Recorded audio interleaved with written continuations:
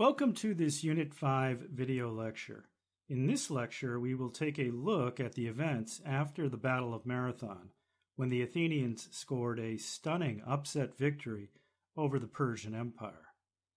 And of course, Marathon will only be the first round in an ever-escalating round of tensions that will result in the invasion of Greece by great King Xerxes. Now, in previous units, we have looked at the development of the Persian Empire and the Persian kings of the Achaemenid dynasty, beginning, of course, with Cyrus II, Cyrus the Great, who founds the empire, and we see his son Cambyses bringing Egypt into the empire, and we've just finished looking at King Darius and the failed strike against Athens in an attempt to punish Athens for its involvement in the Ionian Revolt. And so we left off at the Battle of Marathon in 490 BCE. We pick up our story with Darius's attempt to get revenge against the Athenians for that humiliation at Marathon. But as events unfold, Darius will not be able to get revenge, and that task will be left to his son Xerxes, who will become king in 486 BCE. So it's going to be Xerxes who we will be following in the next series of lectures when we examine a massive invasion of Greece by the enormous Persian military force. We last left off with the Greeks believing that perhaps Marathon would end the conflict between Greek and Persian, and that maybe the Persians have been taught a lesson. But of course, that is not how things work with an imperial power. Athens cannot be allowed to stand as an example of defiance. Such an example, if unpunished, could give the satrapies, the provinces of the Persian Empire, the motivation to revolt. So shortly after he gets word of the defeat of his forces at Marathon, Darius begins to put together a larger and more extensive invasion expedition that he plans on launching against Greece. But he will be prevented from carrying out this invasion when he dies in 486 BCE.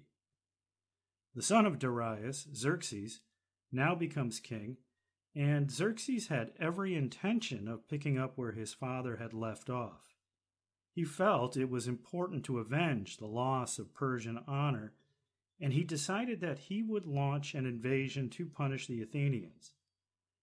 This initial attempt is frustrated, though, when, immediately after Darius dies, two of the satrapies, or the provinces, of the Persian Empire, Egypt and Babylon, go into open revolt, and it takes some time for the new king to quell these rebellions.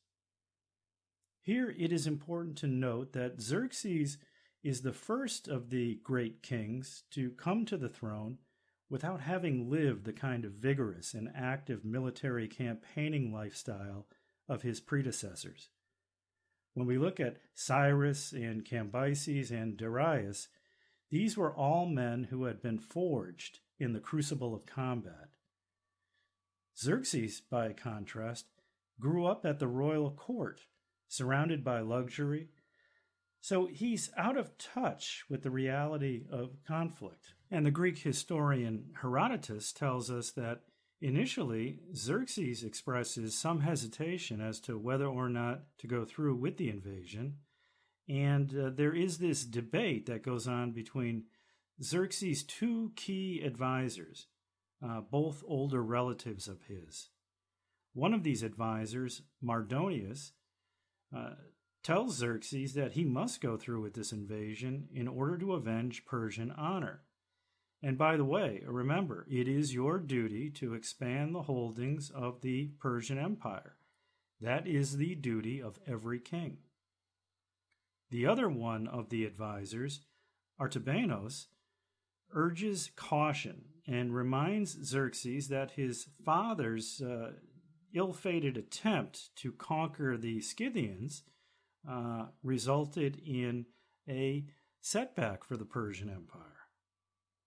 So there's some back and forth as both men try to influence Xerxes, who ultimately decides to go ahead with the invasion. Now, I should point out that after Marathon, many of the Athenians will be confirmed in their assumption that Athenian military power should always be based on the hoplite phalanx. And this, of course, will be the attitude of those men who fought at Marathon. And you see here on this slide a mound called the Soros, which is located at Marathon itself. And it is the burial mound that contains the remains of those Greeks who fell in that battle. And this attitude will become a strategic problem when you take into account that the Persians have a massive naval fleet at their disposal, and they fully intend to bring it with them. And what will happen if the Greeks don't have enough naval assets to somehow contend with the Persian navy? I mean, as you can see, Greece is nothing but coastline, so that will allow the Persians to pick and choose landing areas. Now, fortunately for the Greeks, an Athenian named Themistocles had the foresight to anticipate the nature of the threat of a Persian land and sea invasion of the Greek mainland. But taking measures to defeat that threat are going to be a domestic political challenge because, again, many Athenians are complacent, and the hoplite class doesn't want to think about investing in a naval expansion. Well, Themistocles, not only does he have foresight, but he also has considerable political skills.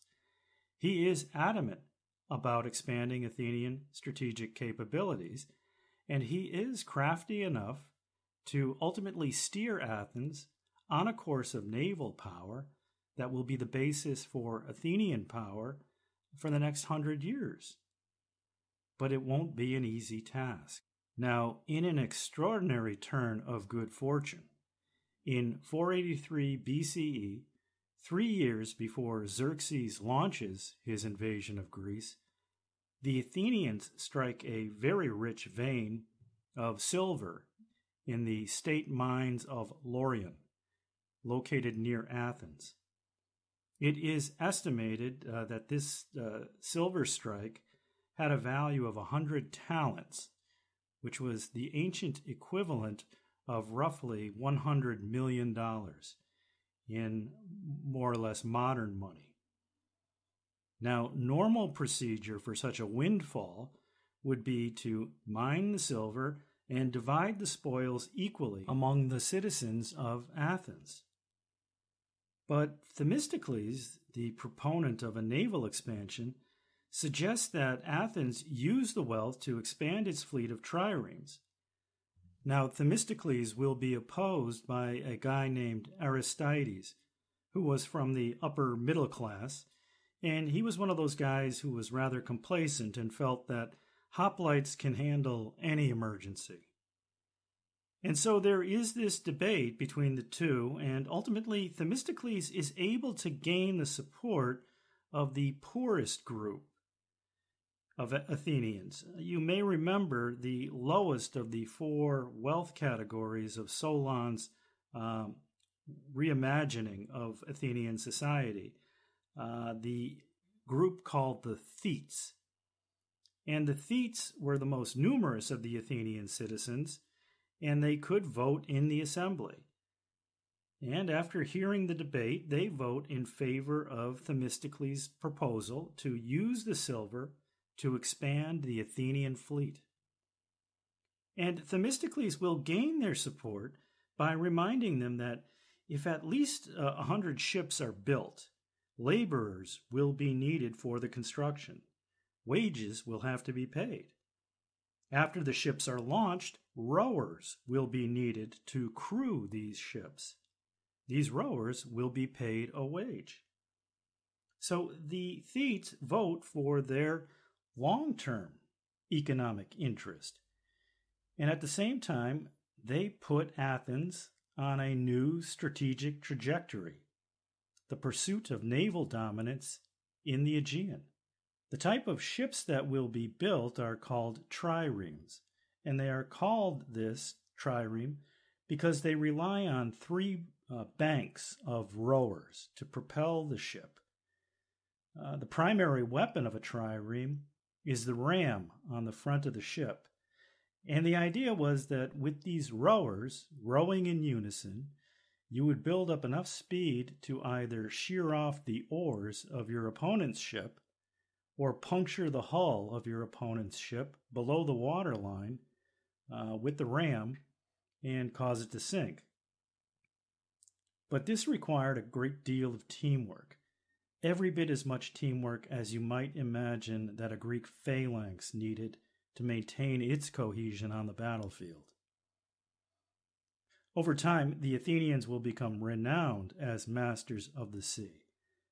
But this is that moment where Athens, thanks to Themistocles and the Thetes, is turning away from land power and towards the sea. This is going to be a gradual process, but we are now at that founding moment.